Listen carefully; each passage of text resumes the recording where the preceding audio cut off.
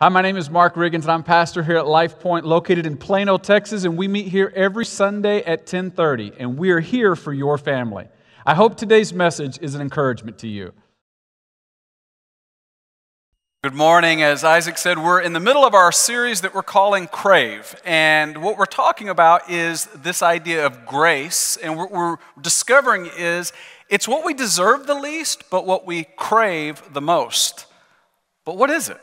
What really is grace? Because we use the word all the time. Like if you're a musician, you know about grace notes, or we want to behave well enough to get in someone's good graces. Or sometimes we'll say, hey, that person is so attractive, they're graced with good looks. Or maybe you're one of those people who you like to say grace before a meal. We're always using this word as if we know what it means. But what does it mean? And the Bible all throughout Scripture talks about grace in terms of story more than doctrine. So each week we're looking at a different story to better understand grace. What exactly is grace? So we have an anchoring verse that we're using to help us really own it.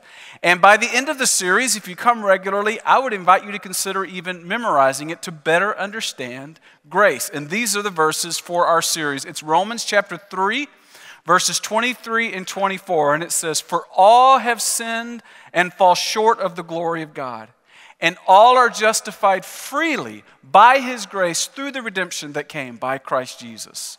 Romans 3, 23 and 24. Now, would you just say that verse out loud with me, or those two verses out loud with me? Say it with me. "For all have sinned and fall short of the glory of God, and all are justified freely by His grace through the redemption that came by Christ Jesus." Romans 3, 23 and 24. Well, over the last couple of weeks, really, we've been taking these polls, and what we've been finding is there's an affinity. We have a lot in common with each other, and we have a lot that we don't share in common with each other. If you've been taking some of those polls with us on social media, we've talked about how many of you crave peanut M&Ms versus plain M&Ms, right? Salty snacks versus sweet snacks. Or we've talked about Whataburger versus In-N-Out, and that gave a little energy, right? Or we've talked about sweet tea versus unsweet tea. We keep taking, here's what's interesting. I think as we've gone through this, it's fun, but what's interesting to me is when you like something I like, I feel a connection with you. I feel like an affinity. When you dislike something I dislike, I feel an affinity with you. It's a way of connecting, and there isn't anything necessarily wrong with it. It's one of the reasons that we join groups.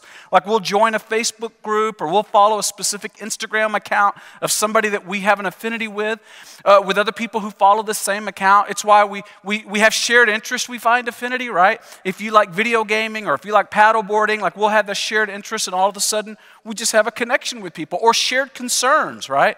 Maybe politically you have a party that you really affiliate with, and with other people who share that same concern, you just feel an affinity toward that, or a political issue, a specific issue that you really care about, maybe in the community. And what happens is when we have that affinity with other people, it's a beautiful thing. It can create a connection with other people, and it's wonderful.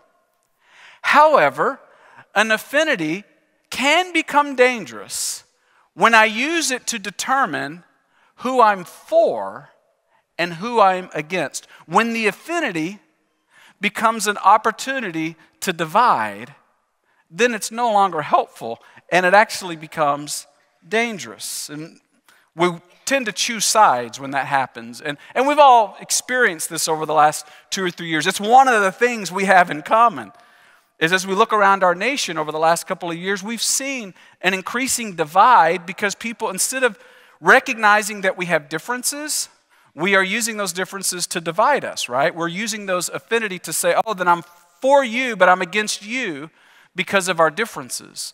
We saw this with the 2020 presidential election, didn't we? Like there was Trump versus Biden. We saw all the yard signs. We saw all the social media debates, all the heated conversations. Like we were in this world where you were either for us or against us.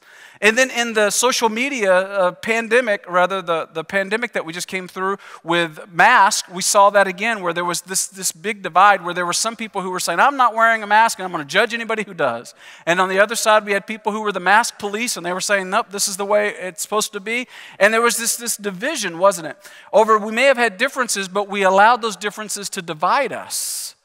And the question is, why does it require that a difference would divide us? Well, the truth is, it's exhausting, isn't it? After a while, where the latest issue comes up and all of a sudden we feel like we're supposed to be on team A or team B, and we're supposed to know enough to have an opinion, and that means we're for them and we're against them. It can just be really exhausting, can't it? When these affinities or these differences require division. So let me ask you a real personal question. Are you allowing an affinity to determine who you are for and who you are against? In other words, are you allowing differences to result in division? Now, when kids are young, we see this all the time, right? In elementary school, we see kids who just sort of say, no, you're not like me because you're different, because you're not, like we don't share the same likes or dislikes. And so kids kind of have this simple mentality. And kids, when they're in elementary school, will do something like this. They'll say, I'll be for you if. You just got to do this. You got to dress like me, behave like me, look like me, talk like me, be for the things I'm for and dislike the things I don't like. That's all you got to do, and then we will be friends. And we would say, well, that's a kid. That's what a kid would do. But when we become adults, surely we become more mature, right? Surely we don't act like this anymore. Surely we have more bandwidth to recognize differences don't require division.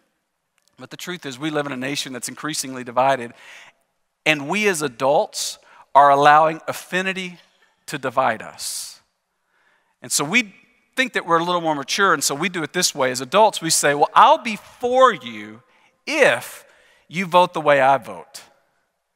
I'll be for you if you see whatever issue I really care about the way I see that issue. Then I can be for you. Otherwise, those differences will require division. And all of a sudden, we're back to an elementary school mentality of differences requiring division.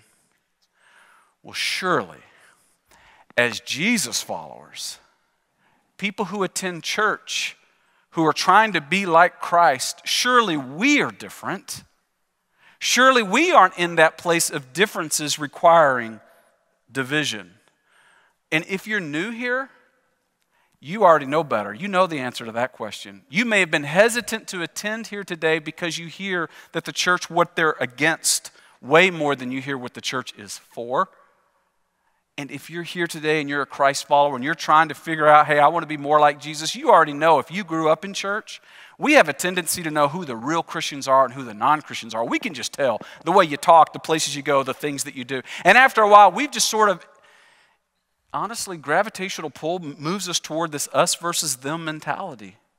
And there's this division based on differences. And here's how we do it as Christians. And this is obviously an indictment. This question is, how do we as Christians determine who we are for and who we are against? Is it based on how much Bible knowledge someone knows? Is it based on how much church attendance they have? Is anything? No. We go a little further than that. We say, I'll be for you as a Christian if you sin like I sin. If you sin like I sin, we're good. And this is where we've gotten off track, is we are experts at judging people who sin differently than us. You say, wait a minute, I thought we were talking about sinners and Christians. No, we're all in that boat, right? We are all people who sin. We're all people who have brokenness, who have this propensity towards sin. It never ends on this side of heaven. That's why 1 John 1:8 reminds us that if we claim to be without sin, we deceive ourselves and the truth is not in us. And so we just judge people who sin differently than us. And here's the thing, this isn't like a 21st century problem. Even though the last couple of years it's magnified in our country in ways maybe it hasn't been in our lifetime, this has actually been around a really long time. In fact, we're going to go back today to the very first century, and we're going to see two really famous Jesus followers, Peter and Paul, and they're going to have a face-to-face argument over this very thing. And that's going to be our story of grace today. And you might think, that doesn't sound like a story of grace. Well, we're going to see the impact of when grace leaves a conversation that it has, and then what it looks like when grace re-enters the conversation. And I can't help but think in this day and age, that may be the most relevant thing we can talk about. Because maybe that's one of the things as a nation we're facing is grace has left the conversation. And we're going to be shown a way to allow grace to re-enter the conversation. So I hope you're going to look with me at this heated conversation. It's found in Galatians chapter 2. If you don't have your Bible, there's one there in the pew, and you can actually grab it, and you can pick it up and turn with me to page number 943. And we're going to see one person call out another person. These are two famous Jesus followers. Now, before we look at the passage, though, I just want to make sure you know this one thing. Peter, in this moment of this heated argument, he's the prominent one. He's the known Christian. Paul, not so much. Peter, and the reason that matters is in the preceding verses that we're not going to read today, Peter publicly endorsed Paul for Paul's unique ministry to the non-Jewish Gentile people. Big deal for Paul. So exciting. And everybody's excited because this is a beautiful endorsement from Peter to Paul. And at this moment, it's like celebration emojis and heart emojis, and everybody's good. Peter endorsed Paul. And then Paul immediately opposes Peter. What has Paul so upset that he would not only oppose him, he would oppose him publicly, and then he would record it for us to see? Why is this such a big deal between two prominent followers of Jesus?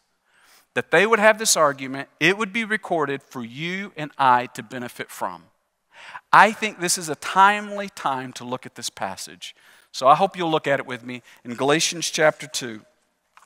And let's begin in verse 11. Just those first three words first few words give us a great context there. It says, when Cephas or Peter came to Antioch. He said, now what's the deal with Antioch again? Now remember, Antioch is Peter's home church, okay? This is his home turf.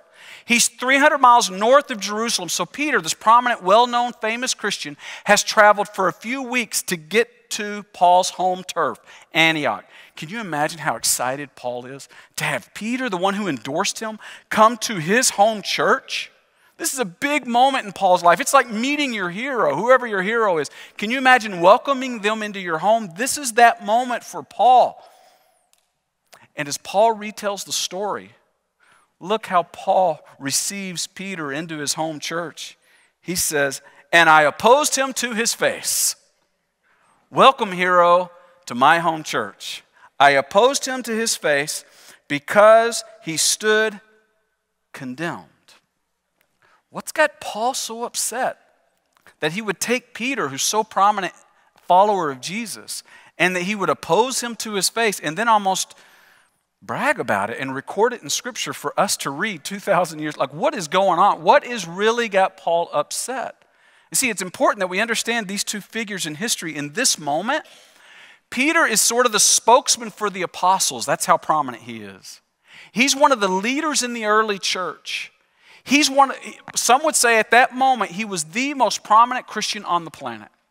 Meanwhile, Paul, nobody knows who Paul is. Paul's an unknown figure at this moment. He hasn't even taken one of his missionary journeys yet. He's going to become somebody, but at this moment, he is not known. And he's like David against Goliath, and yet he's opposing him to his face. What in the world has Paul so upset? And it's this. Peter was changing his eating habits. And you might think, what? Like, is he on the Atkins diet, the South Beach diet? Like, why is Paul so upset about Peter changing his eating habits? What is it that has Paul so upset? Well, that's where we're going to pick up the story today, because what happens next is so important. Paul goes on to tell the story in verse 12. Look what he says. This is why I'm upset, Paul says. Before certain men came from James, who's another church leader, Peter used to eat with the Gentiles, the non-Jewish people. But when they arrived, these certain men, these Christian Jews with James, Peter began to draw back and separate himself from the Gentiles. Oh, so still doesn't quite make sense, but what Paul is getting at is, I see hypocrisy in Peter. He used to eat with the Gentiles, but now that some of his Christian Jewish friends have come up from Jerusalem, all of a sudden he withdraws and he doesn't eat. Now, why would that bother Paul? Remember, Paul's the one that's trying to share Jesus with these Gentiles. And the most prominent Christian on the planet is saying, no, I'm not gonna eat with those Gentiles. It's hard for us to fathom how big of a deal this was, the tension that was existing in the first century when it came to eating. Because for the Jewish person, because of their religious laws, they had certain foods that were unclean. And if you ate the food, you were unclean. And if you were unclean, they would go at all costs to avoid you. And so these Christian Jews have come up and they see Gentiles and they immediately think and say, unclean, unclean. And Peter's going, oh yeah, that's right, that's the way we think. And he just all of a sudden, even though God has already given him a vision revealing that the foods are no longer unclean, and yet in this moment, something happens and Peter pulls away. What is going on with Peter is what I'm wondering. Why would he suddenly eat with the Gentiles and then not eat with the Gentiles? Well, here's why. The rest of that verse 12 says, because he was afraid. He was afraid. Oh, who's he afraid of? Well, it goes on to say, he was afraid of those who belonged to the circumcision group. It's funny, they're just called the circumcision group. They're not even called the Jewish group. They're just the circumcision group. Why are they called that? Because remember, these are the Jewish people who believed that Jesus coming to earth, we're just simply adding that on to what we already believe. In other words, in order to become a Christian, you got to become Jewish. In order to become Christian, it requires surgery. And Paul is kind of pointing out how absurd that is. He just calls them the circumcision group. You kind of feel the condescension in his voice when he says it. And he's pointing out that, Peter, you're afraid of these people. And what's happened is these people have shown up in Antioch, and there's Gentiles all around who Paul is trying to share Jesus with. And these Christian Jews show up and they tell Peter, Peter, you got to choose sides. There's a difference between us and them. And in order to be for us, you have to be against them. And Peter feels the peer pressure of that moment, and he withdraws from his mission. He's just endorsed Paul to go and share Jesus with these people, but now he's withdrawing from the very people. Why? Because he's afraid. Scripture says he's afraid. Now let's be honest. What pushes us in this day in 2020, 2021, and 2022 more than anything else when you watch cable news, more than anything else when you see a social media ad, it's fear. It's always the same thing. We're afraid of, if we go this direction, here's what's going to happen. It's always fear, isn't it? And it's motivating Peter as well. Fear is what provokes us to choose a side and then oppose the people who are on the other side. I can't just have a position and vote. I have to oppose the people on the other side. Fear moves us to that place. And Peter begins to choose sides in this moment because of fear. And you know what's so sad is Peter's the one, remember, he's the one that denied Jesus publicly 3 times. He's also the one who later Jesus came to on the Sea of Galilee, the shore, and he said, do you love me 3 times? Yes, yes, yes. Well, then feed my sheep. Like he's the one, he's all in. We see early in the book of Acts, he's the one that's leading the way. He's the most bold of them all. And then all of a sudden we get to Antioch and he's like, no, I don't know. I'm going to retreat if it's going to include going all the way to the Gentiles. Fear. And here's what's fascinating about Peter. If you were asked Peter, what's your main thing? What's your primary identity? He would have said, following Jesus. However, Peter claimed following Jesus was his primary identity, but people who knew him best in this moment in Antioch would say that being Jewish was his primary identity because he withdrew from the people who weren't Jewish. So let me ask you, if you're a Jesus follower here today, let me get you to do a quick little exercise. Insert your name in this first blank. You claim that following Jesus is your primary identity. The people who know you best in this season of your life, what would they say is your primary identity? Based on your fears, based on what your passions are and what you talk about the most, what would those who know you best say is your primary identity? For Peter, it was being Jewish. And I know that wasn't the legacy he wanted in that moment. Fear caused Peter to be hypocritical. In a moment where God had been using him over and over again, all of a sudden, he did what he never wanted to do. And then it gets worse. And it always does, because we always have influence we don't fully know about. Look what happens in verse 13. It goes on to say, and the other Jews joined him in his hypocrisy. Now this is Paul, of course, writing this passage. And Paul's pulling no punches. He's a hypocrite, and others are following him in his hypocrisy. And then he goes on to say, not only were others following him in his hypocrisy, so that by their hypocrisy, the people who followed the hypocrite, Paul is saying, even Barnabas was led astray. Big deal, because Paul was eventually probably mentoring Barnabas and was eventually going to partner with Barnabas to go on his missionary journeys. He's seeing the cost of this. The question I keep having, though, is why does Paul care so much about this? Why can't he just say, well, Peter disappointed me, I'm going to move on? Why does he confront Peter publicly with this? And why does he then record it in Scripture for you and I to read 2,000? What's really going on here? Why is this such a big deal that differences sometimes equal division? And no, we don't like it. It's just the reality of human beings. Why is this really that big of a deal? Well, this is where Paul turns it up a little bit. Look at verse 14.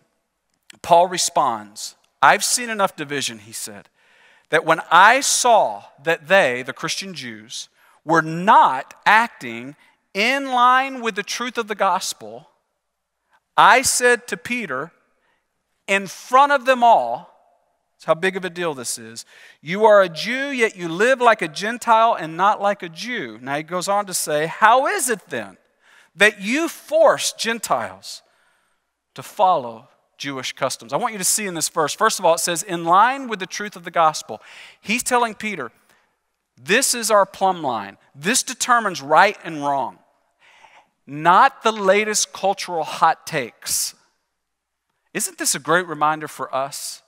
Whatever the latest headline is in the news that'll come up this week is not our truth. Our truth is the gospel.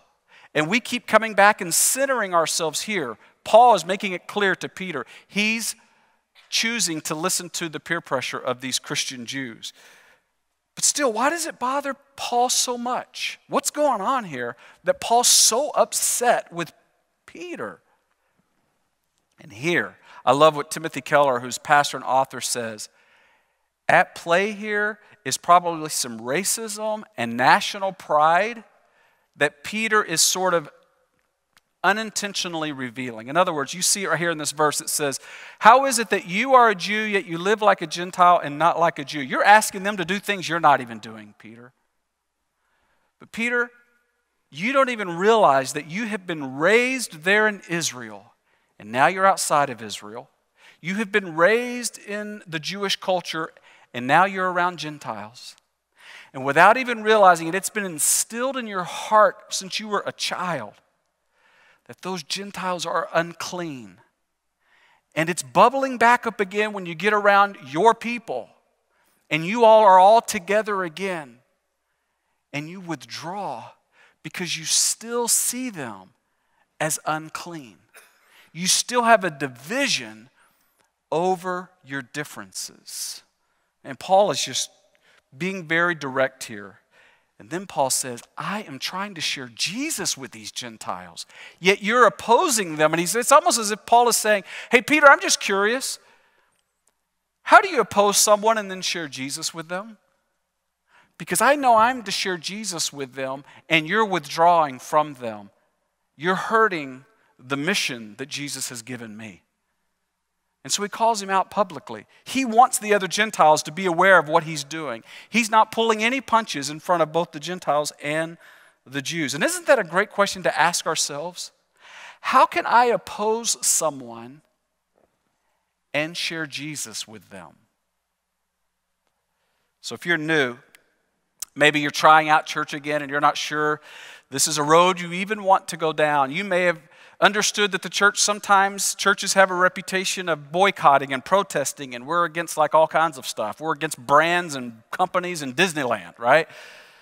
I'm so glad you're here. I'm so glad you are giving us grace. The truth is, as Christ followers, we make Peter's mistake time and time again. We don't want to, and that's why I believe Paul records this story. Because we have been called to share Jesus. But we can't wage war on people and share Jesus with them at the same time. And I want to take it a little step further, because I think we all have issues that we really care about. But we would also recognize, if push came to shove, that those are secondary issues when it comes to sharing Jesus. But isn't the temptation to raise the flag of a secondary issue and wave it over the kingdom of God? To take this flag of a secondary issue, and each time we do, Paul is about to reveal that each time we raise that flag, grace gets dropped, it gets lowered, it gets diminished as we wave that flag over the mission of God. So Paul keeps on. There's something else bothering him, and he's about to reveal it. He goes on to say, we who are Jews, in verse 15, he says, we who are Jews by birth and not those sinful Gentiles as you see them, Peter, we know that a person is not justified by the works of the law. We know that inherently. We've learned that because of the life of Jesus. But by faith in Jesus Christ, so we too have put our faith in Christ Jesus, that we may be justified by faith in Christ and not by the works of the law, because the works of the law, no one will be justified. This is the first time Paul has used the word justify in the book of Galatians, and he'll use it many times throughout. Justified is really a theme of Galatians, where he's essentially saying, you're not guilty because of Jesus, not because you're eating the right foods, not because you're Jewish, not because you behave well. You are not guilty because of Jesus and what he did on the cross. And in that moment, he begins to look at Peter and say, Peter, you're trying to fill a void that only grace can fill. But what you desire most is grace. But you can't earn it. And your friends that are here with you, they can never earn it either. That longing that you have, it's grace. You can't earn it. What the Gentiles want most is grace. They can't earn it. The difference is they realize they can't earn it. We're pretending like we can through eating the right foods and judging those who don't. See, without a clear eye on grace, we try to substitute what only grace can give us. In fact, I would say it this way.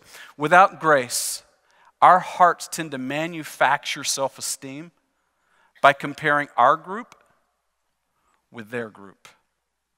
It's one of the ways that we choose sides. We're kind of hoping we will win. We kind of hope that we'll come out on top and we'll make a point, right? It's in all of us. Maybe we'll feel better about the brokenness in this world. And we're desperately trying to manufacture grace. I just want to say, for everybody here today, what I believe Scripture teaches that you want the most is not to win, but to receive grace. And you can't earn it, and I can't earn it. It was freely given, and it just seems too good to be true. So we stand over here on the side trying to eat the right things, not eat the right things, try to obey the laws, try to do good enough things, try to accomplish enough. Meanwhile, there's grace. That's what we ultimately desire, and none of these things ever satisfy or ever last. And Paul and Peter are having it out over this very thing in this moment. And I want to tell you what you already know. No political candidate will ever offer grace. No governmental system will ever offer grace.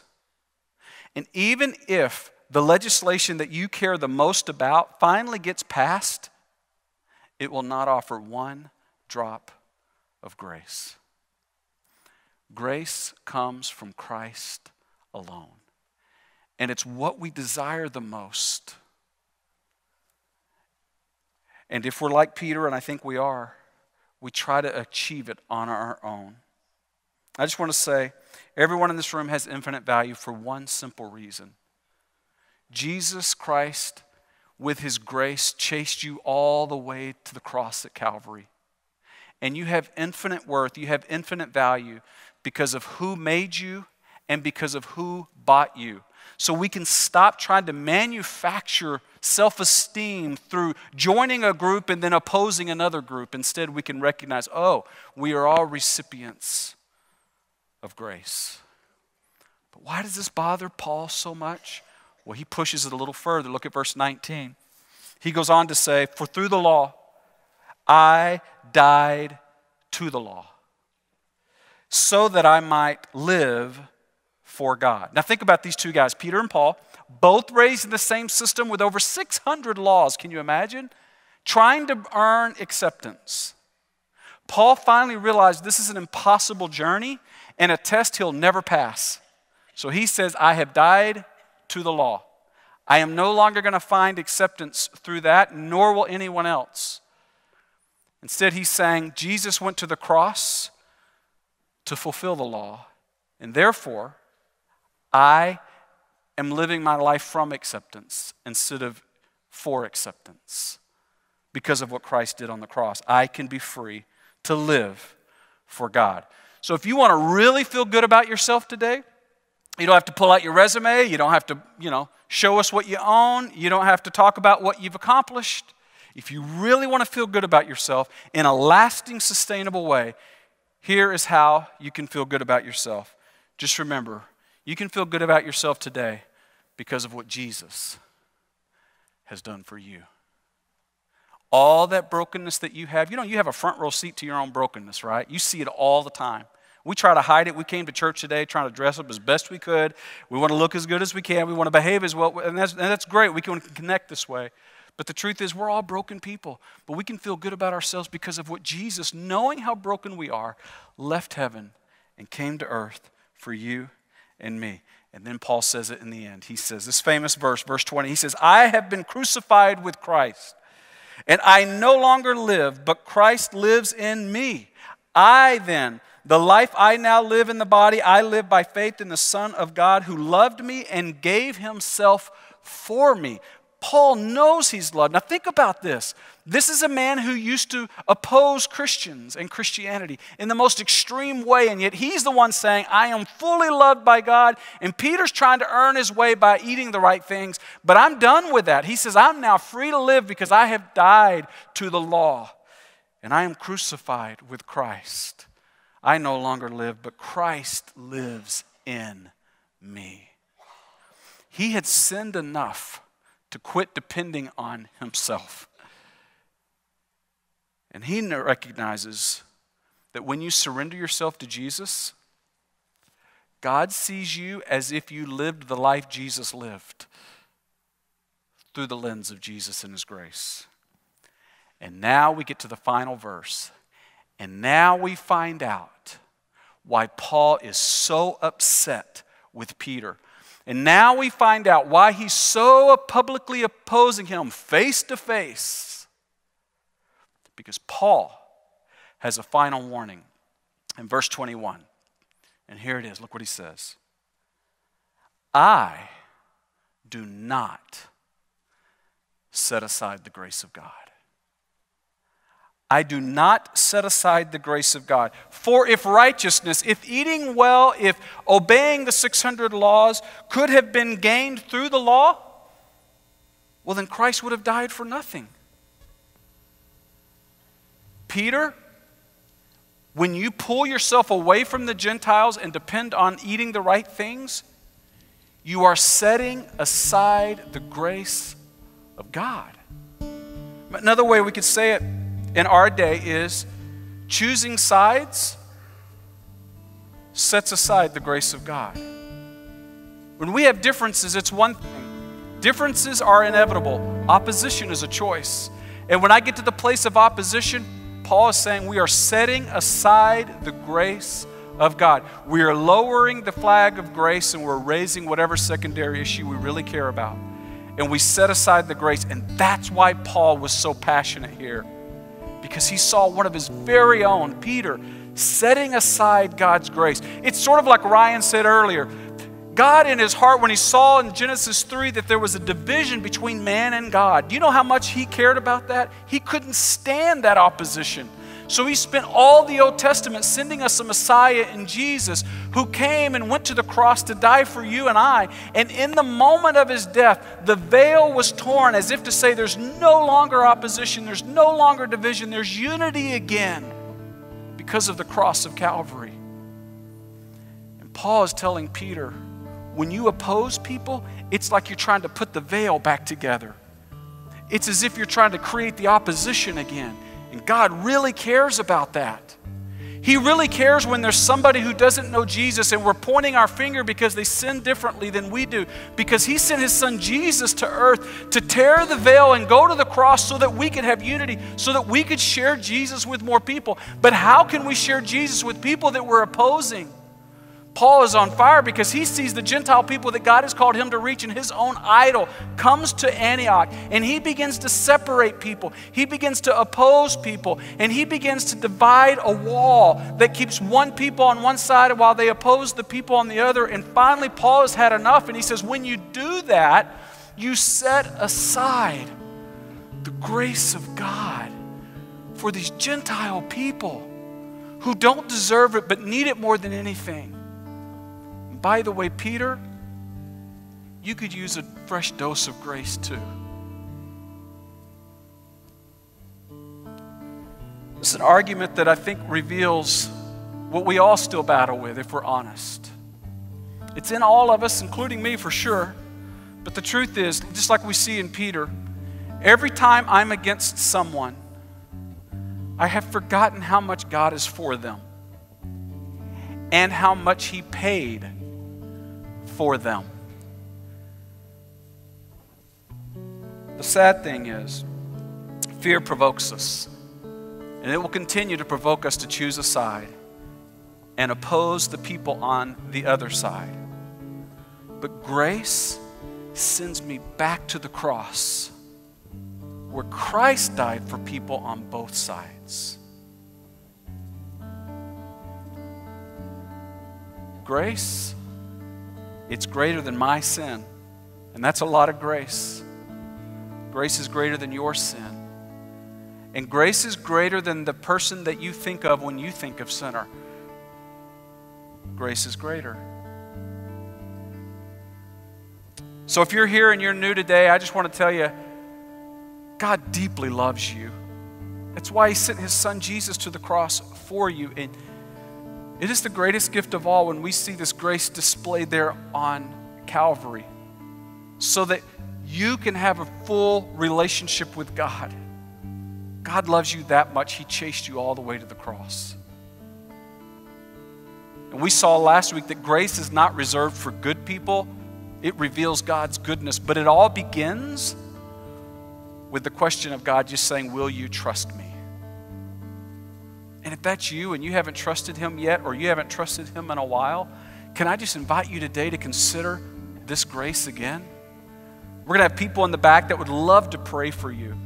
We'll be out in the lobby as staff afterwards. We would love to pray with you. Love getting to pray with you each week. We want to be here for you and take this journey with you. We need grace. If you're a Christian, you know that our culture is increasingly divided. Let me close with these two questions. Are you personally choosing sides, or are you choosing grace? Is there a person or a group of people that you are tempted to be against? Leading with grace is the way of Paul. More importantly, it's the way of Jesus. And I believe it's the way of LifePoint. And may we continue to lean into His grace. Let's pray. God, I thank You so much that You couldn't stand being away from us. And so You gave the ultimate price in sending Your Son Jesus to pay a price we could never pay, to be united with You for all of eternity. And in tearing the veil, we have full access. We can come before You with boldness in prayer today. And we don't want to fail to give that same grace to others. So God, would You move in us if there is a group of people or a person that we're hesitant to offer grace. God, would You take us back to the cross where we once again see we have received what we could never earn, but what we crave the most, Your grace. Let's just rest in that place this week, God. Move us each time we have a decision to make, when there is a difference, to not create a division, but to run to the cross. And I pray all these things in the grace of Your Son, Jesus. Amen. I hope today's message was an encouragement to you. And if you'd like a little more information about our church, just visit us on our website at lifepointplano.org.